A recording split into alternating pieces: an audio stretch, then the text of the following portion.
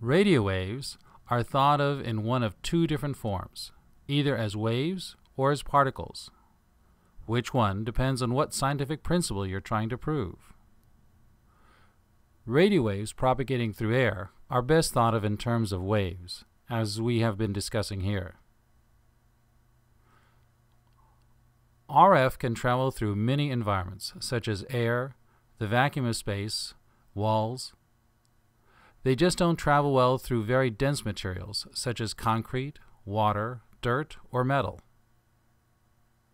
With that in mind, different frequencies of radio waves behave differently as they travel through the air.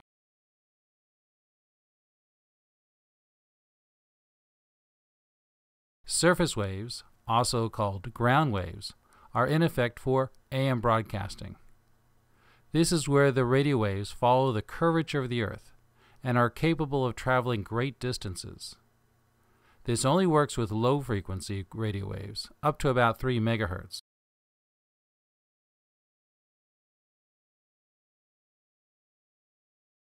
Often you will see AM towers at the water's edge on a lake or bay. The moist ground and the nearby water makes for a very conductive ground plane, which is important for AM broadcasting. Low frequencies tend to follow the curvature of the Earth as they travel, so a low resistance connection to the Earth is very important at the transmitter site.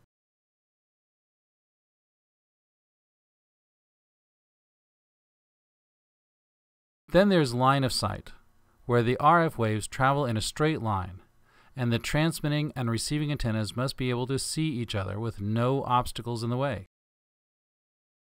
The limiting factor for line of sight is the curvature of the Earth's surface. The point at which the signal can no longer be received is called the radio horizon. The radio horizon can be extended somewhat by elevating either or both antennas. This is one reason antennas are positioned on top of hills and mountains.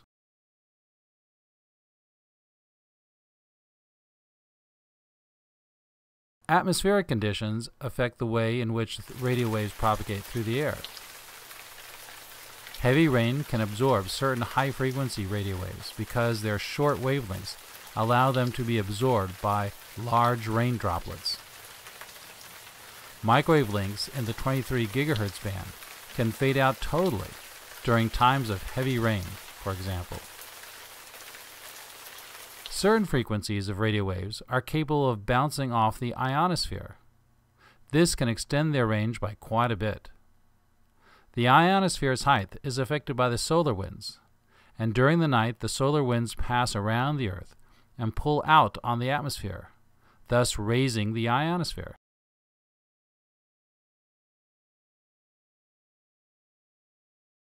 Some materials absorb radio waves, while others reflect or refract them. All can cause problems when trying to receive an RF signal. Foliage tends to absorb radio waves. In fact, an antenna that once received a perfectly good signal may experience a signal loss as trees grow in front of it. Tall buildings tend to reflect radio waves, causing them to scatter in various directions, sometimes extending the range of the broadcast and sometimes interfering with it.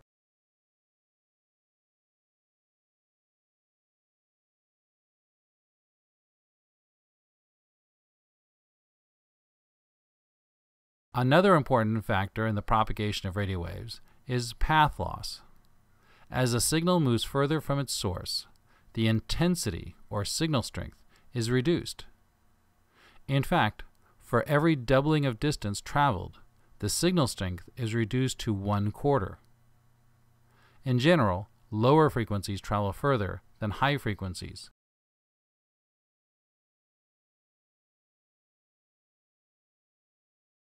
As mentioned earlier, RF signals have a polarity or orientation relative to the transmitting antenna.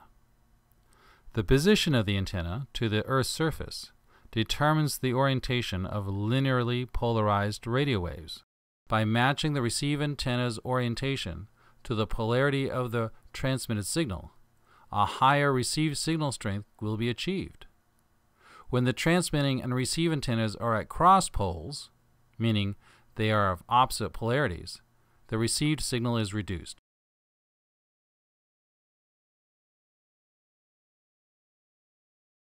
While traveling through the atmosphere, radio waves can have their polarity altered or shifted. An RF signal's polarity may become tilted by several degrees, making it harder to be received, since it no longer matches the orientation of the receive antenna. To reduce this effect, some broadcasters transmit both horizontal and vertically polarized radio waves. This is called circular polarity when both power levels are equal.